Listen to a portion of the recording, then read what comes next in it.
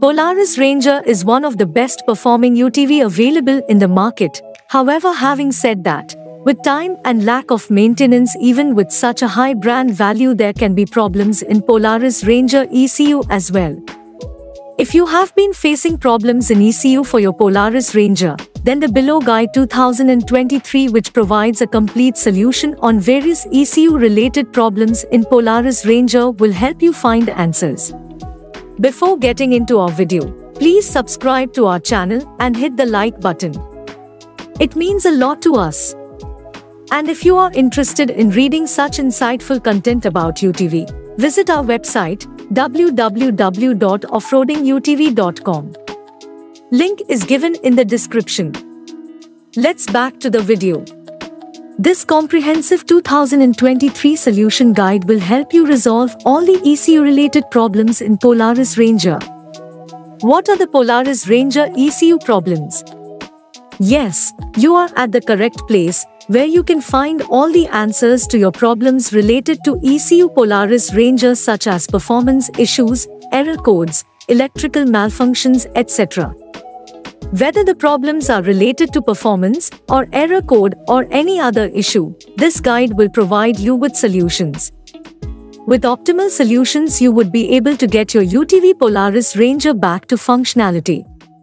Here are some of the problems: performance issues, error codes, stalling or misfiring, electrical malfunctions, software updates or resets, hard starting or no start, throttle response issues, overheating, poor fuel efficiency, loss of power, error code clearing issues, and unresponsive ECU.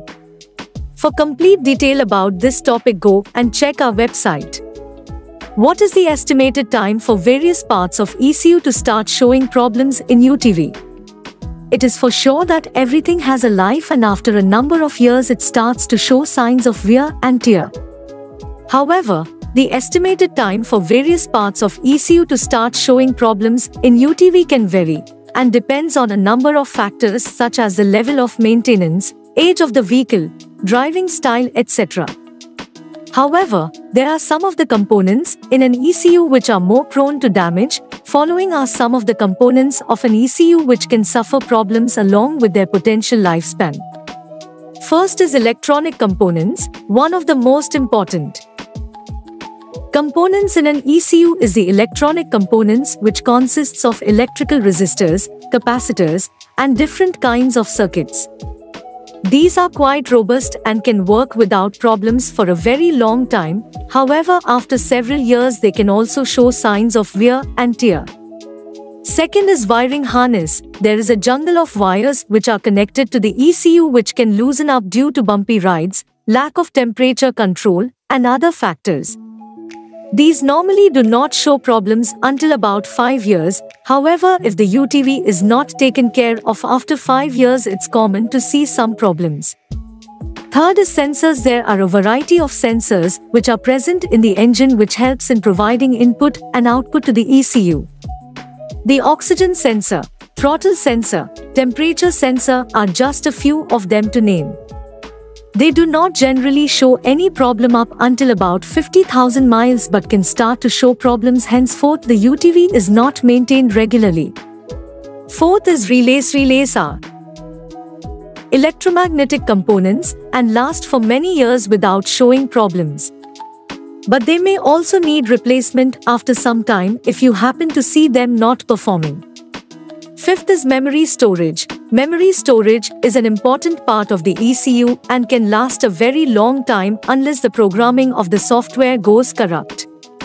In this case, the software has to be updated and the memory has to be reprogrammed. The above are only a few of the components of the ECU. Other than these, there are several others which can undergo problems. The estimated lifespan of each component varies depending upon several factors. For complete detail about this topic, go and check our website. How to prevent ECU problems in your Polaris Ranger. In order to keep your ECU up and running in good condition, following points should be taken care of. Regular maintenance. It goes without saying that proper and regular maintenance can take your ECU a long way. it is vital to regularly inspect fluid level, wiring and address any issues as soon as possible and get them rectified by a professional mechanic who is well versed in their job. Quality fuel and oil. Unfortunately, they are adulterated and poor quality oil and fluids also available in the market, which are available at a fraction of the cost.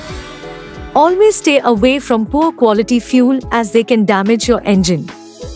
Avoid water ingress. Make sure that the water does not seep into the electrical and get in touch with the wires. This can result in unnecessary sparks and lead to short circuits.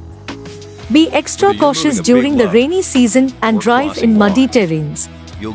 Proper storage. Other than maintaining it internally, it is also important to protect your Polaris externally.